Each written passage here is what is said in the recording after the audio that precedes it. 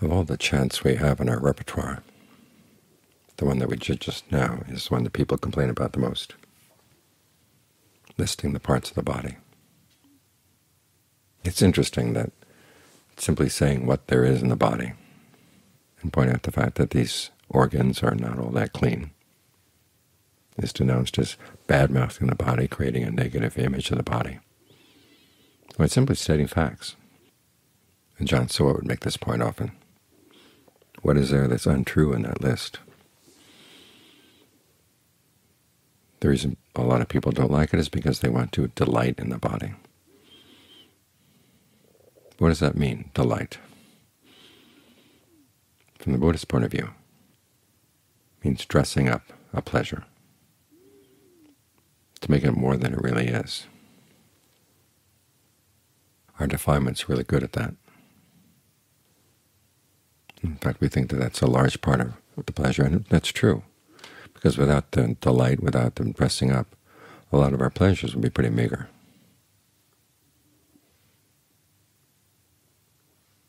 Think about the pleasures you had from last week. As John Sowa would often say, where are they now? They came for a little bit, the taste of the food, whatever the sensations, sights, sounds, smells, taste, tactile sensations, they're all gone. But we can think about them, embroider them, make them more than what they were, so that we can go after them again.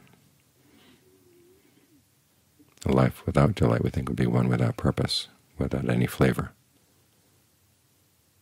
So when we hear that the arahants are beyond, beyond delight, it sounds pretty bleak. But that's not the case. They found a happiness, they found a bliss that doesn't need dressing up. It's complete in and of itself.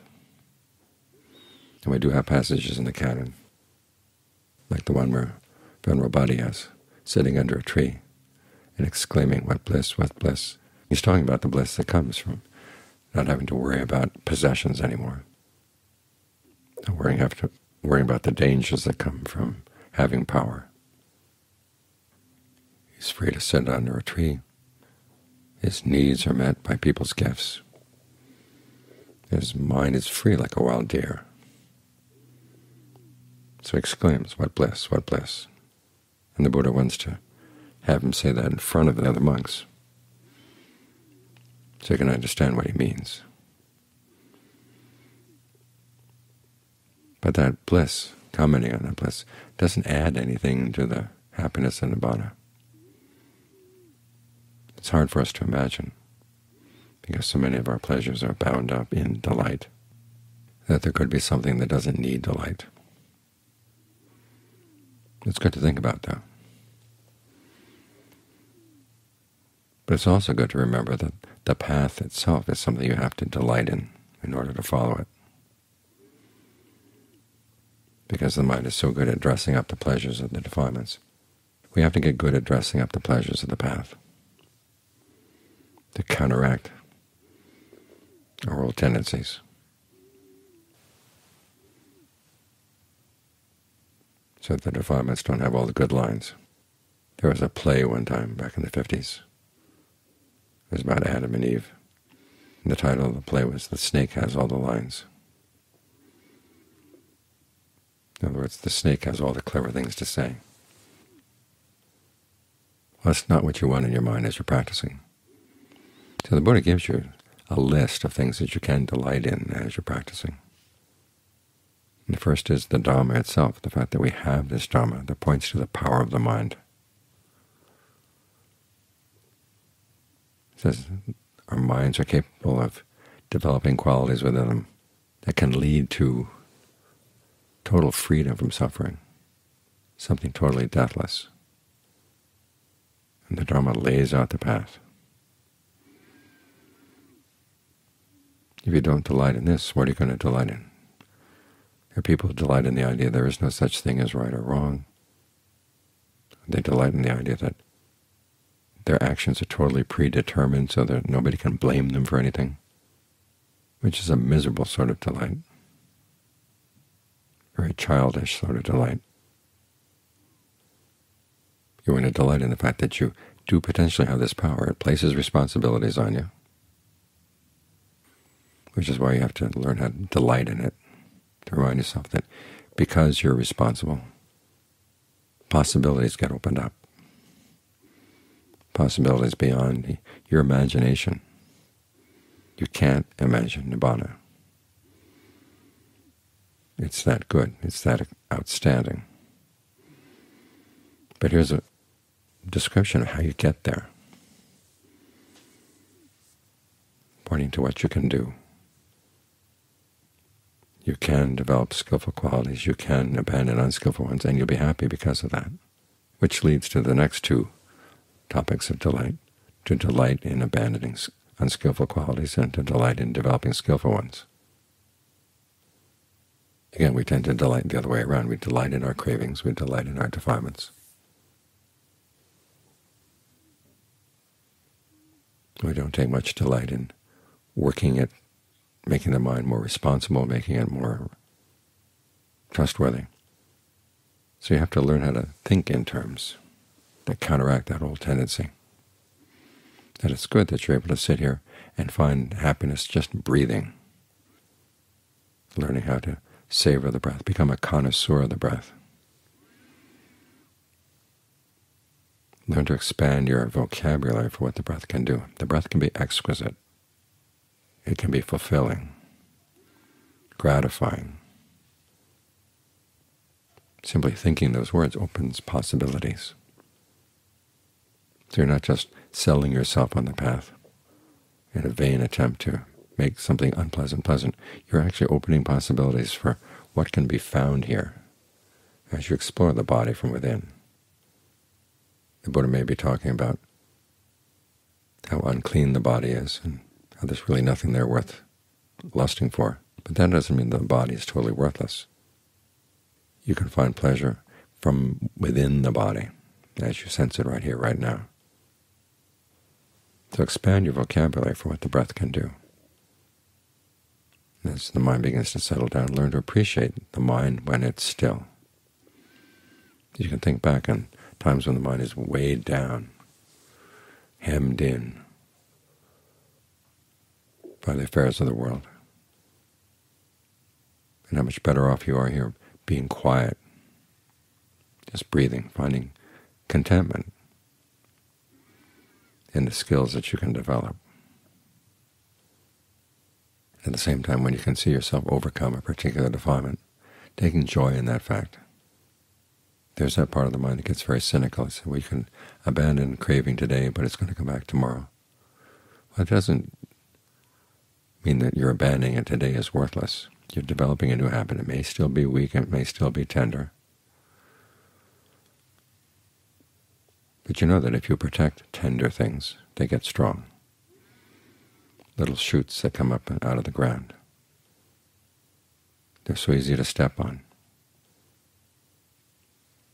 Yet some of the most worthwhile plants start out in very tiny, tender shape. So you learn how to protect them.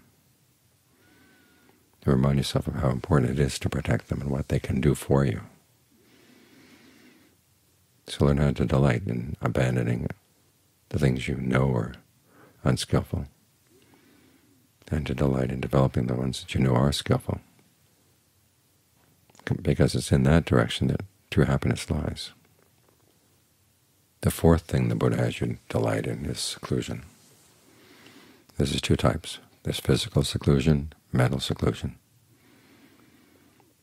Physical seclusion is just learning to find some joy in being apart from other people. Turning off your phone, turning off all your devices, and just being with your mind.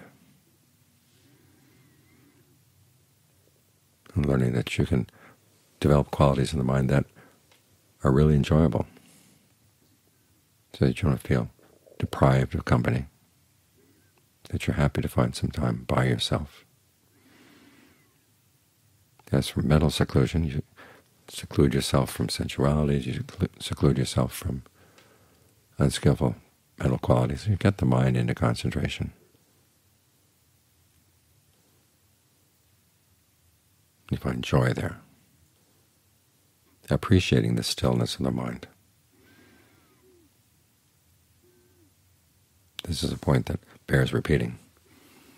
Think about that list of things the Buddha has you respect to help keep the Dharma alive. He talks about the triple training, and then he talks about respect for concentration as well. Now, the concentration is in the triple training, but he wants to single it out as especially deserving of respect because it's so easy to overlook it. There are people who say it's not necessary. Other people say, well, it's a necessary step, and let's get through it as fast as we can, so we can get on to the real interesting work of discernment. But the discernment work is not going to work. It's not going to have the proper effect unless you really pay careful attention to what's happening as the mind settles down. There's a lot of lessons to learn here. As the mind settles down and a thought begins to form, you can watch the process and see, oh, there are these steps. And they can be pretty arbitrary. When you see how arbitrary they are, it frees you from a lot of the unskillful things that can otherwise take over the mind. So you have certain choices. You can go with the thought or not. You can place a label on a particular stirring in the energy of the body, energy of the breath. Turn it into one kind of thought. Well, you can place another label on it too. Turn it into a better thought. There's lots to learn just getting the mind to settle down. Paying careful attention to what you're doing. Not just thinking, well, this is something I have to get through so I can move on to the next step. It's by paying careful attention right here that the next step appears. As for the last two types of delight, they have to do with aspects of Nibbana, the goal that this path leads to. You may not be able to directly experience them, but in anticipation, it's good to delight that you're in the fact that you're practicing a path that leads to what the Buddha calls the unafflicted, a state in which there's no sense of affliction whatsoever. We're talking of even the most subtle afflictions. There's an interesting sutta where Venerable Sariputta goes through the mind as it goes through the states of concentration, and how aspects of a lower state of concentration become afflictive as you go into a higher state of concentration. So even the joy of concentration appears afflictive as you get better and better at it, which inclines the mind to something that's totally unafflicted, which would be the deathless, totally free from change, totally free from stress, outside of space and time. The other aspect of Nibbana to delight in is that there's no objectification. In other words, there's none of the thinking where you lay claim to things and then have to fight everybody else off. Nibbana is the Pali word for this. And the thing to note about Nibbana is that the Buddha never really defines it so much, but he does talk about its bad effects, and one of the bad effects is that it gets you into conflict. That's the primary thing that's associated with papancha. So nippapancha is free from conflict. That's the goal to which we're aiming. Think about that. You look at the world around us, it's nothing but conflict. And it's also stupid. It's also destructive. We're aiming at something that doesn't involve any conflict at all, because you don't have to lay claim to anything. There are no conflicting claims. There's a passage in the canon that talks about one of the amazing things about the deathless, is that no matter how many people go in there, there's always room for everybody. Just like the ocean, no matter how many rivers flow into it, there's always room for the water of the rivers.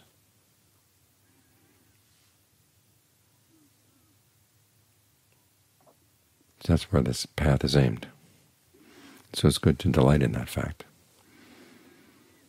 We're on a path that's going to be totally harmless. It teaches us to be relatively harmless as we follow the precepts, as we continue living. But when we get to the deathless, it's totally free from harm. You're not harmed. You're not inflicting any harm on anybody else. Learn how to delight in that fact. We're going to a place that's really good. And the steps there are good as well. As the passage that we chant says again and again. It's admirable in the beginning, admirable in the middle, admirable in the end. We start with good principles like generosity and virtue, move on through concentration and discernment, and arrive at a goal that's absolutely excellent. So your defilements want to get you to delight in other things. Think about those chants about the failings of the body, the failings of the world. We're not bad-mouthing these things, we're just pointing out the truth.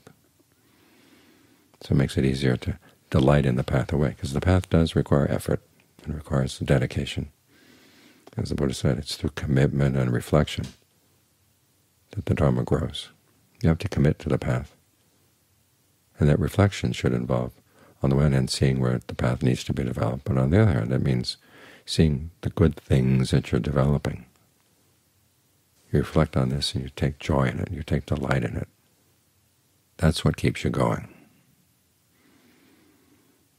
So just as the Buddha's teachings would be not only instruction but also encouragement, they would arouse you, urge you to practice. As you learn how to take delight in the Dhamma and practicing the Dhamma, and delight in the goal where the Dhamma is going to go, you can rouse and encourage yourself as well.